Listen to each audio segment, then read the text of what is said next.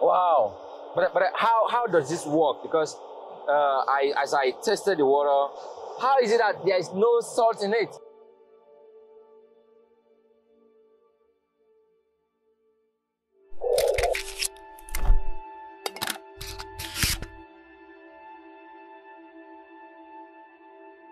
My name is Shamuka Jeffrey McKean Jr. I am CEO of Flow Liberia, Forever Low Options for Water Liberia.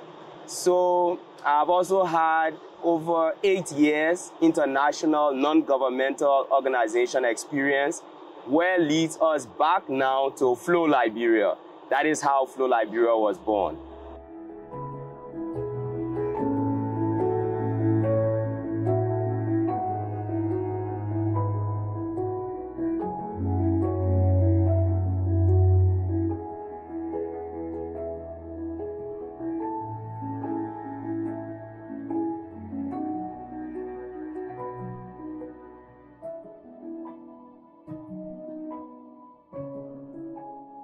We've just seen Flow Liberia handwork. That is the hand pump you are making. How did this hand pump came about? So this hand pump was brought into Liberia by an international non-governmental organization named Hilfe. It's a German word. In Liberia, for short, WHH. Now, WHH in 2016 took a couple of Liberians to Sierra Leone to see this hand pump through a company called EMAS International. So we spent 1 week when we went to Sierra Leone. I worked at the time as the monitoring and evaluation officer at Hilfe. So at the trip, 1 week was too short to learn this type of engineering. So they decided to bring a trainer, and the trainer happened to be Wolfgang Eloy Bugner. That is the inventor of the EMAS hand pump, who is the inventor of what you see in Liberia today that we're using. So Eloy came sometime late 2016 to Liberia. We met him in Grand Jide County.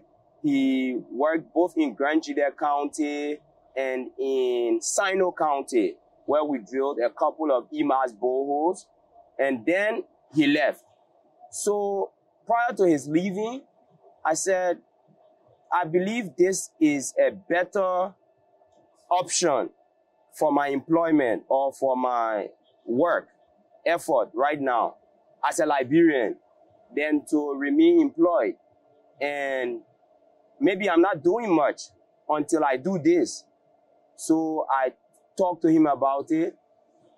He said, well, I read his report, and his report said that it was not the best option for Liberia for deep wells, which is true, but it has the potential to help in pushing the Sustainable Development Goal 6, which is safely managed drinking water for all by 2030, which is an international goal that we're all planning to meet.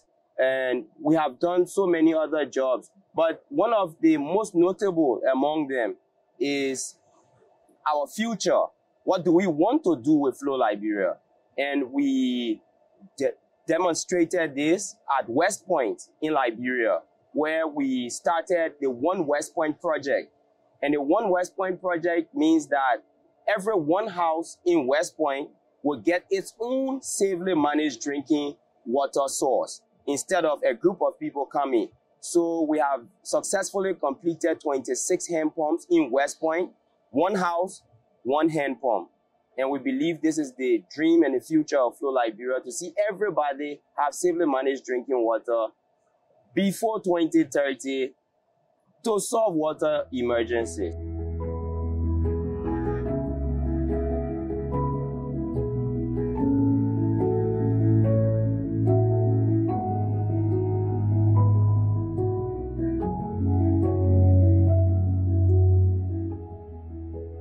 A couple of years ago, like 2019, I walked on the beachway and I found out that it was not the same as years past. it continues to deteriorate. So I was like, do I sit down and watch the beach go, or should I do something about it? Why don't we plant 100 trees? And we can plant 100 trees. So based on planting 100 trees, we just started doing it. And then we met sand miners, illegal sand miners, when we came first. So the illegal sand miners gave us a tough time for a while, but then they keep pushing and pushing and pushing. And we continue to sensitize them that if you do not protect this place, everything is going to go. So yes, we pray others can come on board. But in the meantime, we have over 28 trees planted, and we have some almond trees also on nursery. And the dream is that the whole place be filled with trees to get the sand back onto the ground.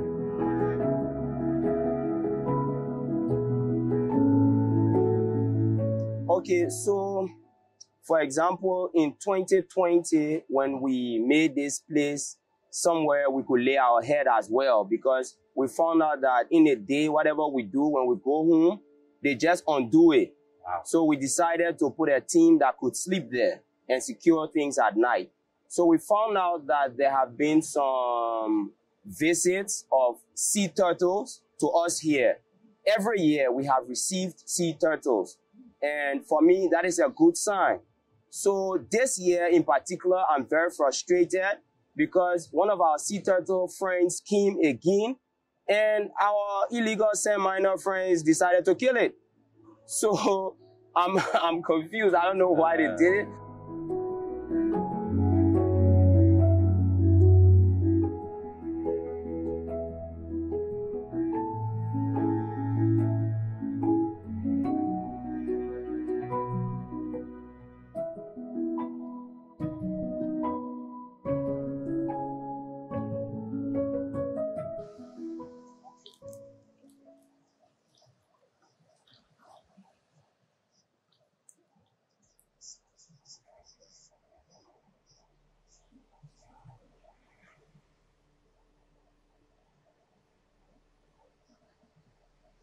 Wow.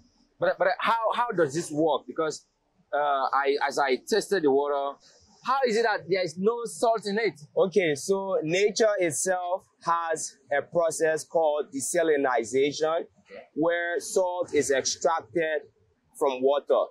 So if you're a good driller, if you can read it, then you should know at what depth you could get clean water. So this borehole is fixed at a depth where that salt is already extracted before it filters only clean water into the casing pipe.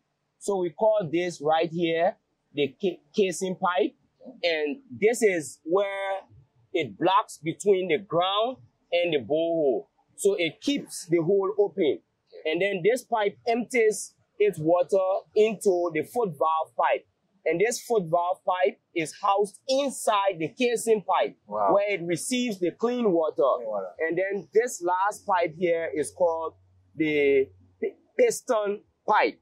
And this is what delivers the water outside. So when you start to pump, what happens is the foot valve, every time it closes, the piston valve opens to receive it. So that process happens continuously as you pump, and then it continues to rise through it until it comes out as water. So that is how you are able to get this water here through this hand pump.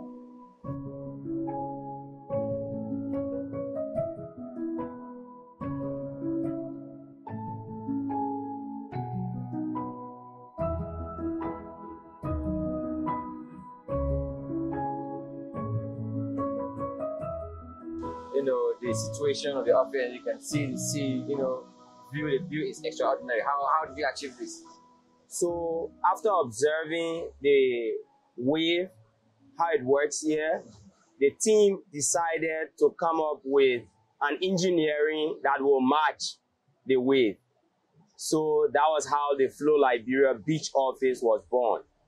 And at the beach office, we intend to host two separate departments here. We will host Flow Liberia itself and its other Nangala food, which is a brand of our farming. What is Nangala food? Okay, so Nangala food is trying to help with nutrition education in Liberia. Oh, okay. So we'll have a bunch of it here. This is cool. This is good. And you know, do you have people like tourists who just pass around to visit your office and then maybe take photos like I'm doing right now? Yeah, we do. We have people come in. One I remember very well is a Pakistani Jew. A Pakistani. Yeah. And that day he came and he emptied his whole pocket to us. He's like, all the money I have, I'll give it to you. Because, yes, he was enjoying the vibe. Yeah. So, yes, we've had people like that. People come, they get freaked out. Sometimes they come and they just want to stick on us. Like, yes, we get all that sometimes. Good.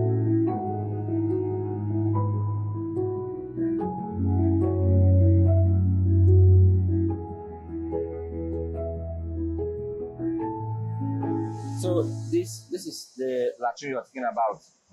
Yes, we had to do something in an emergency style to curb those who used to openly defecate here. Okay. So people used to openly do it from there all the way. Yes, go away. So, but this place look clean now because of this latrine. Yes, the latrine has brought some sanity from sanity, some hygiene to the environment. But we still have a problem with people using the beach further, so we still need to do more. But what are you doing about taking out the erosion happening here? Do you have any further idea of how you're going to do this, you know, to keep the latrine safe? Yes, please. So this area, they used to mine sand here before. Oh. Because of our presence, that's why they have pushed further. Okay. So this is all the example of what illegal sand mining has been doing here. Yeah. So the plan is not to have a latrine that sits. The plan is to have it like how the office is built. Okay. We want to hang everything because you can't set things down near the sea. The sea will just take it away. So we're going to hang everything and we're going to hang this latrine. But this was just an emergency. Yes. Thank you.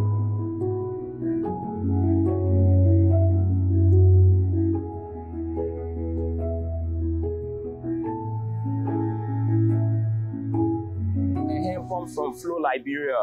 So this type of the hand pump, you pump it at one place, but then it travels. And it's traveling now? Yes, it's traveling now through a pipe, through this pipe that is laying down here. And the bottle is providing the pressure. So that is the pressure is putting on it to keep going. So if you go up there at where the tap is, you'll see it flowing. Now, this pump has the capacity to push as far as 2 kilometers, whether vertical or horizontal. Now, the other pump we're standing at over there is the Sierra Leone hand pump. This is how we learned it. Okay. But that is the transformation that happened between Sierra Leone and Liberia. Now, if this bottle got filled, yes, what happened next? Okay, so this bottle only gets filled if the outside source is closed. Okay. But so long as the outer source remains open, it will keep flowing. Okay. So if you close the outside source, this will blow up like a bomb because the pressure will get trapped. Yes. And it will explode. Yes. Yeah, so it can be There'll be no dangerous. air breathing. Yes. Yes, That's it won't breathe. That is it. Here's what I drink. This is what I've drunk since 2019. No negative impact. Yes, please. What? This is cool. This is cool.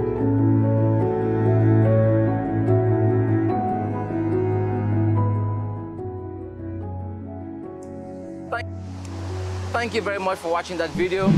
Please like and subscribe to our YouTube channel. Like and subscribe to our pages. Make sure you click that notification button so that you'll be the first person to be notified anytime we put on a new video. Thank you very much. Thank you very much.